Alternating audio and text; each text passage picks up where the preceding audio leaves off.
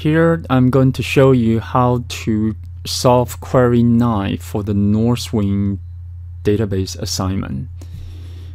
This query asks you to calculate the total sales for each customer in October 1996. And you have to display, as the result of the query, customer ID and customer or company name, and the total sales for the month of October 1996. And the total sale has to be sorted in descending order. So in order to get all the data for solving this query, we need to join three tables, which is customer, order, and order detail table. And let me get this. We actually have to use the criteria to limit the order date to be the month of October for 1996. This is the specific criteria that you should put in. In order to calculate the total sales, this will be the formula. Let me explain this formula here. We're going to multiply unit price with quantity and times that with 1 minus discount. And so for instance, if it's a $5, someone purchased 6 units of it, that will be $30. But if it's like 10% off, which means we're going to multiply 90%, which is 0.9, and that will give us $27 for the subtotal. And that's just one of the items ordered by the customer. And we have to actually add all those subtotal that occurred in the month of October of 1996. The CUR means convert to currency format, allowed us to show the result in the currency format. The total sales column is actually just a label or caption for this column. If you use this particular formula, you should choose expression at the total row. I'll illustrate what that means.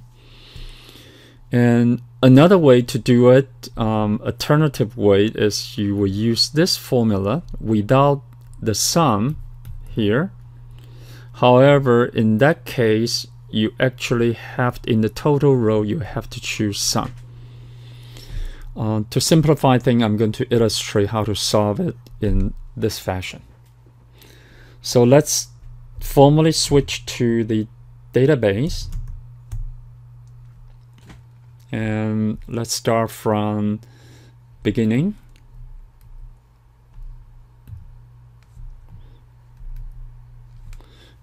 If you click on query 9, you're going to get this. You need to go to home and switch to design view.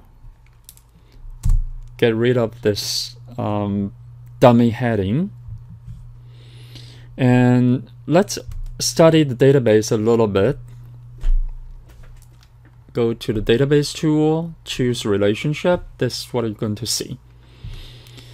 We do need customer ID and the company name that's in the customer table here. In order to decide where the order detail or order occur in October of 1996, we do need the order table that give us the order date to be used as a criteria. And we will use, as illustrated earlier in the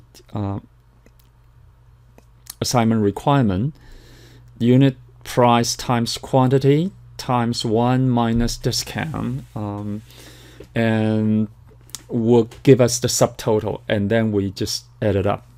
Okay, so these three tables are connected by relationship that allowed us to perform the joint operation to join these three tables such that we can use all the necessary information that we need to perform this query. So I'm going to close this, click right mouse button, first get the customer table, just double click, and then get the order table and order detail table. I'll close it. I need customer ID, customer name, and the total sale is a calculated field as we illustrated earlier. So what I'm going to do is actually copy this formula all together. I'm going to just paste it over.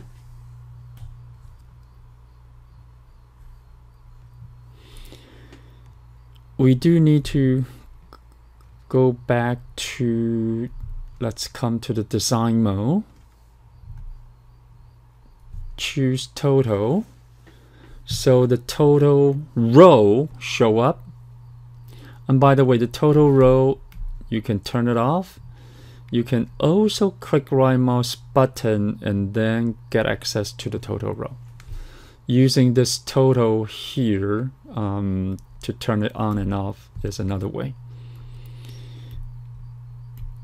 Over here, we don't use group by. This is actually expression.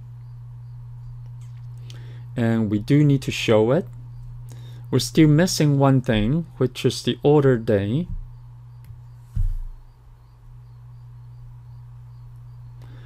The order day, we need to enter the criteria, which is between pound sign. Let me give this a little bit of space. Let's say October 1st,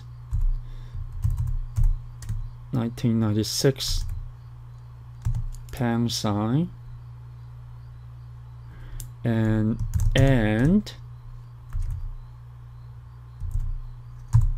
31st,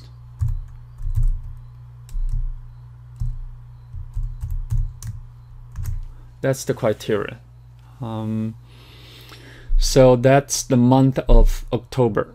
We don't need to show the order day. It is only used as a criteria, so we will choose where. This is expression, this is where. And let's just view it or run it, either way.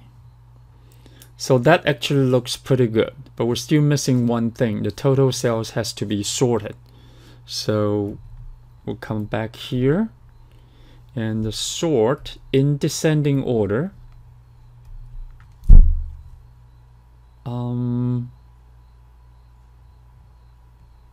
Hold on a second. In descending order. Oops, sorry. Not here. It's actually the total sales should be sorted in descending order. That's why I got an error message earlier. So that looks nice and neat. Okay. So that's actually the solution for query 9. You can just click on this icon to save it. Close it. Open it up again. You get it.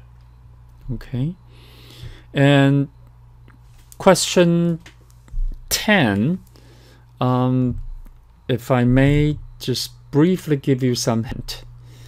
Question 10 is very similar to query 10 is very similar to query 9.